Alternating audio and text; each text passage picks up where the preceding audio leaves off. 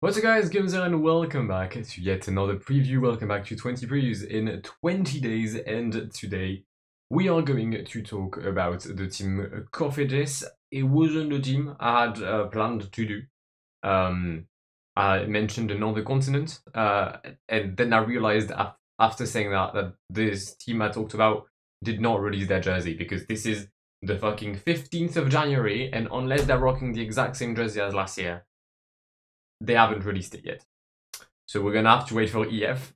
So we're going to go back to Europe with the first French team of these rankings, Cofidis, with an interesting 2021 season. Obviously, Cofidis is a team that relied in a huge part to their sprinters, or on their sprinters, sorry, i.e. Elia Viviani and Christophe Laporte, and they actually gave us 3/4 of their win, the former European Championship, bagging 5 Ws, and Christophe Laporte winning 4 times. At that, the wins of Guillaume Martin, Victor Lafay, and Jesus Herrada, which I've actually called a Victory Lafay, because I felt like the pun had to be done, and it is in no way a typo.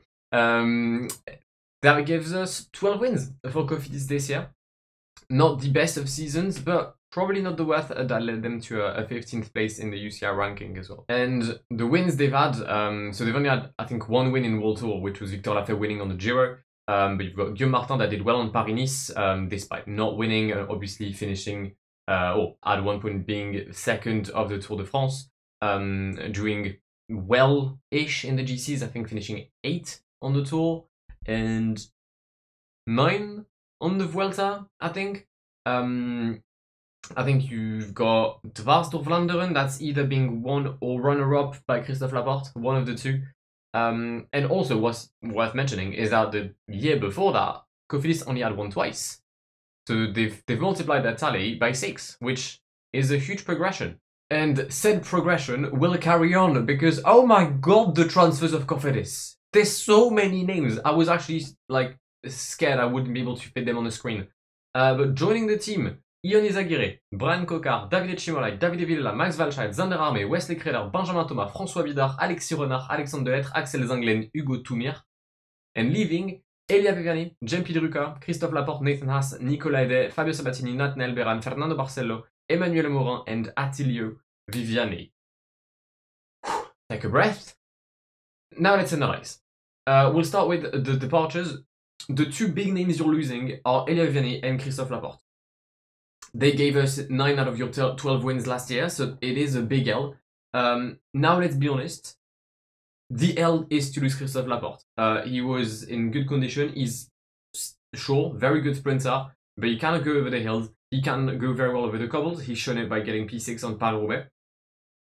Whereas Elia Viviani never really found his feet at Cofidis. He was on the Giro and was remarkably shit. I feel like Simone Constantini was the best sprinter for Cofidis. And I don't really think that's too big of an issue to lose Viviani, if I'm being honest. Then you're losing some riders to retirement, Jean-Pierre Drucker and Nathan Haas. And yeah, there's no big loss. Maybe Nicolas Ede, who's kind of like the spirit of the team.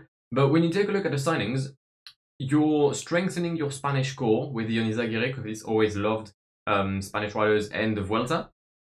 And Ion is an incredible signing in my eyes. Sure, he's not exactly the youngest now anymore, but he's still very much able to do something. And I'm quite curious to see what he does. You're adding Davide Chimolai, who had a very, very strong Giro, and I mean, arguably better than Elia Viviani's, and he's maybe a bit more complete. Davide Villa, good for the hills. Max Walscheid, very decent time trialist, decent sprinter, decent in cobbles, very an all-rounder. Zander Arme, Wesley Creder, Benjamin Thomas, you're getting another French rider that can time trial very well. François Bidard can climb. Alexis Renard, young prospect from Israel Startup Nation. I think got like P2 last year on a Classique something, or like maybe the Tour de Benelux, I'm not sure. Then 3 younger riders with Alexandre Delettre, Axel Zanglen, Hugo Toumir, who come from the either under 23 scene or continental.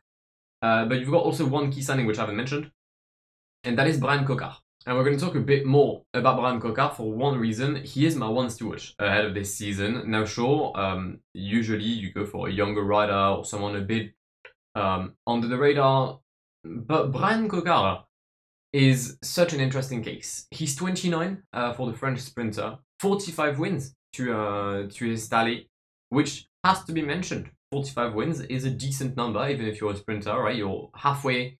You've got halfway 100. You're halfway to 100, sorry, so that's not too bad. But he's got a very interesting parcours. He was formed with Europe Cup back in 2013, 2014, I think. And then he made a career move, which was ambitious, but sadly didn't work out for him because he's decided to join Vital Concept, or at the time BNB. And they never made the World Tour, but mainly they did not make the Tour de France until 2020.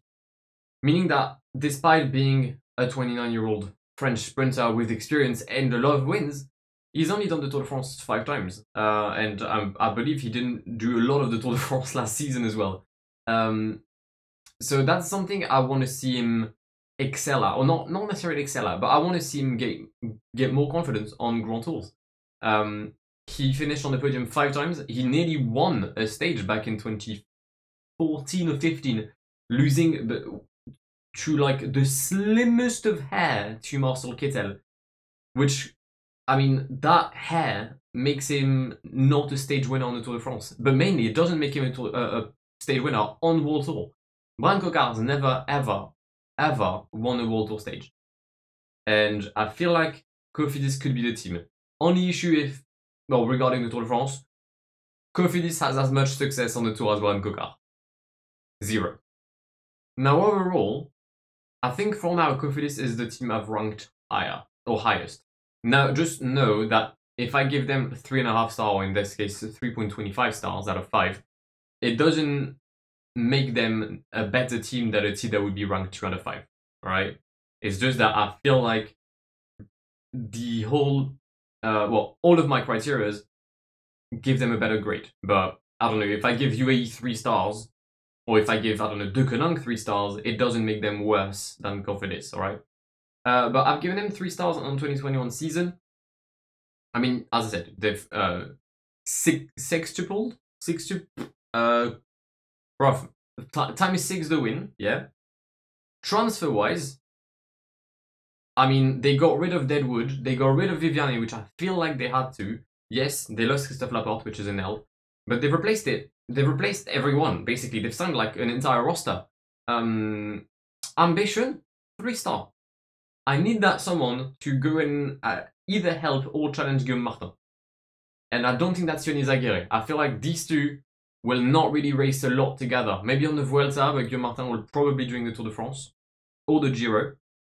But I don't think they'll be leader on a single race together. And the kit, 3 out of 5. At first, I didn't like it. I felt like it looked like a Marlboro jersey, but like a fake one. And I'm starting to become not a fan, but I'm starting to like it. I just don't really like the back of it. But yeah, that gives Cofidis 3.25 out of 5. But this is where we're going to wrap up this preview. I do hope you've enjoyed it. If you didn't, please do leave a like down below. If you're new to the channel, please do consider subscribing to not miss my content in the coming days or weeks. There's a PCM career mode that will come soon, like expect end of July. End of January maybe. But mainly, there's going to be another preview tomorrow. And if I say La Fuga de la Fuga, or I don't know, I'll see that tomorrow. But until then, my name has been Guillaume. Have an amazing day. Adios. Pass me the funk, get your funk on, girl, and don't you ever let it go. We're getting drunk in here, and what comes next?